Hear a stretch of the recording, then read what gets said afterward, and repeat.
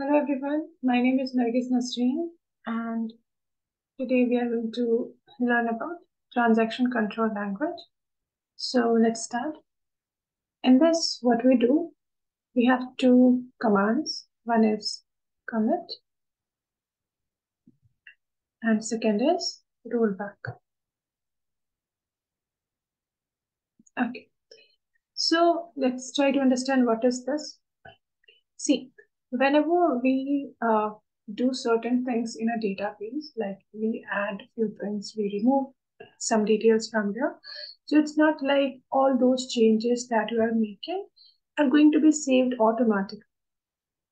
Okay, so and if they are not going to be saved automatically, we might lose some important data. So in that case, what we do, we use commit. So what commit will do, it will save the changes that you have made, and after making the change, whatever the new version we can see, the updated data is present in your database, that data will be accessible to the users. Okay, because you have commit your changes, that is, you have saved your changes. Now, what's the meaning of rollback? So, rollback is used to undo some changes. Like if you have done something but you remember, okay, I do not want it like this, you can roll back. That is, you want to undo your changes.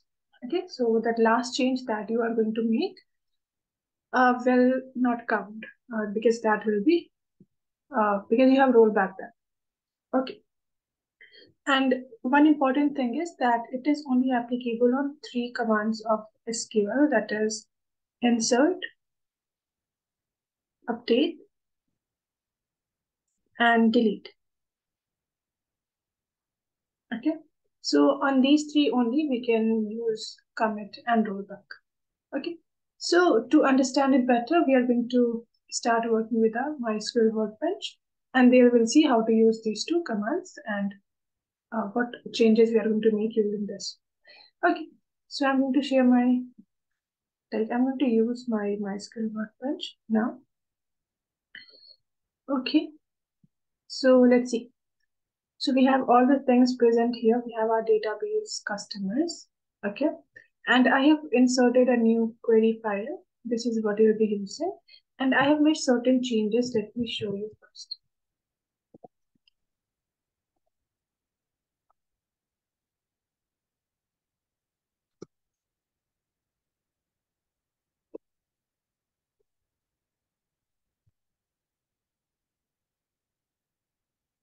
See, so I've added two new columns, that is first name and last name, and I inserted new data also.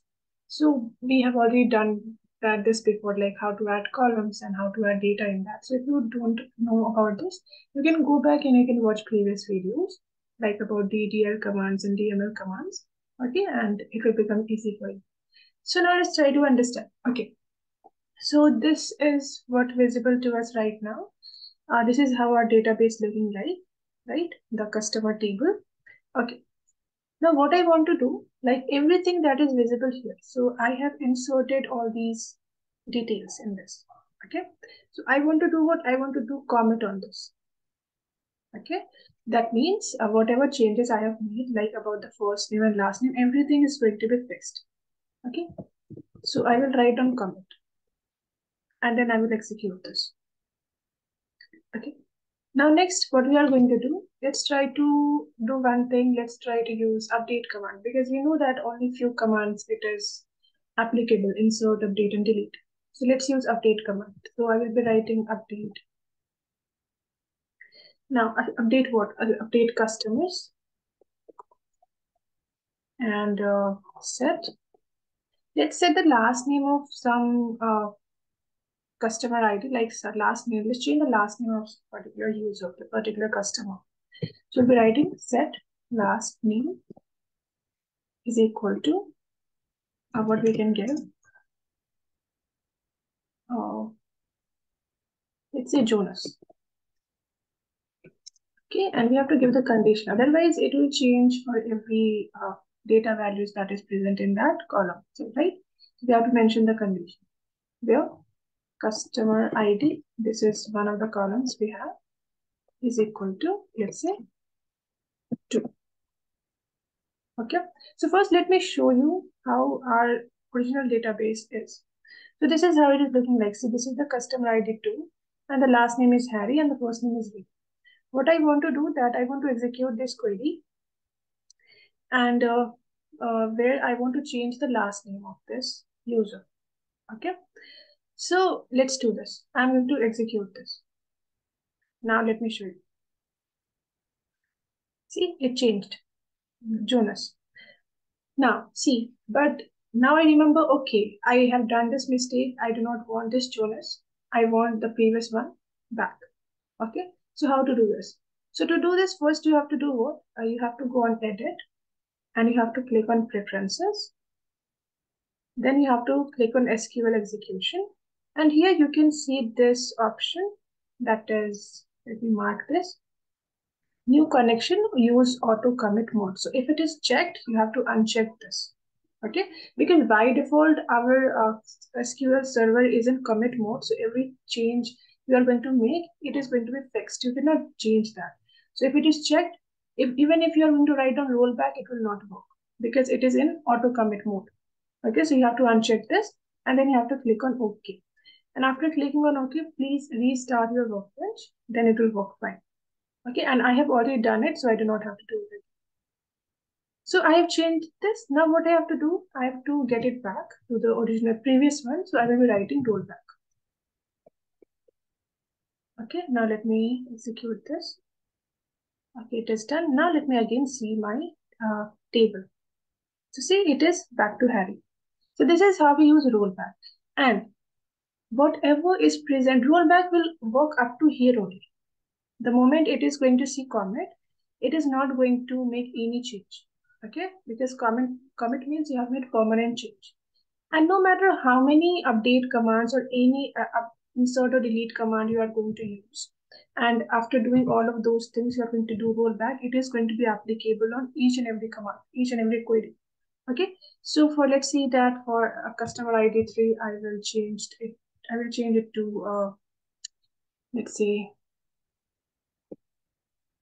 right? I'm not sure about the name. Okay, so now let me execute this and let me execute this. And let's see, I'm going to click on select command. So see, we have William Jonas, it is changed, and John Mary, it is also changed. This is customer ID 3 and this is customer ID 2.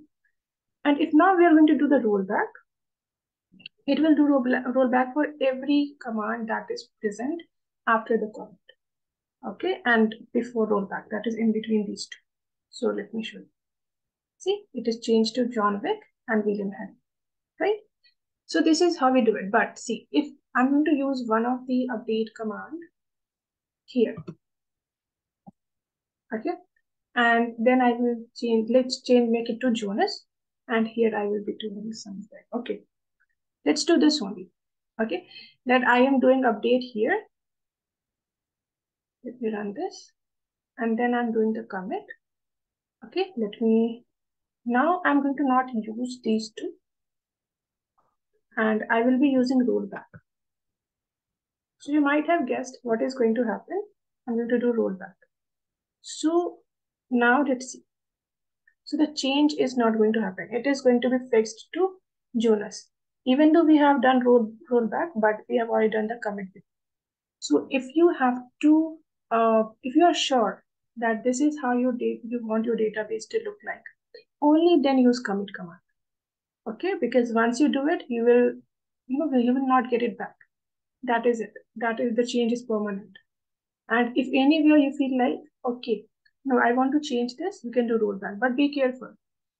If let's say that, like, let me give it this example, that you have written this much code, okay, and on this line only you want to do rollback. After this, you want to do rollback from here to here, not for this.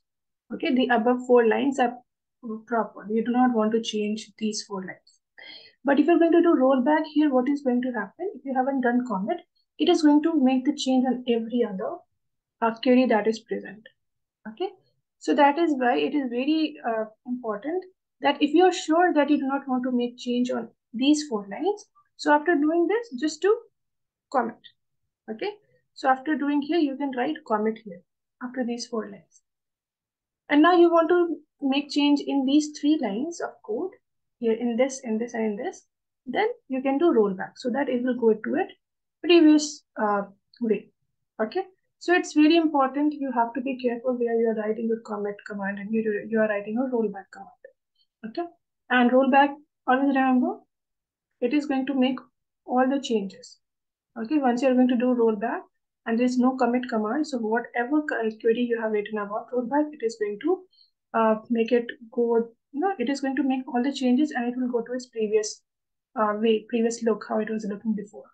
So if you are sure that, okay, I want this much code to be changed, then use commit and, and keep on doing that. And every time you are sure, use commit. Every time you are sure, use commit. Okay, and the moment you feel like, no, I do not want this, you can do rollback. So this is how we use rollback and commit command. And be careful about this edit part also. This is very, very important. If you're not going to do the edit part and preferences part, it is not going to work. So this is all about rollback and commit command. Okay, and that's it.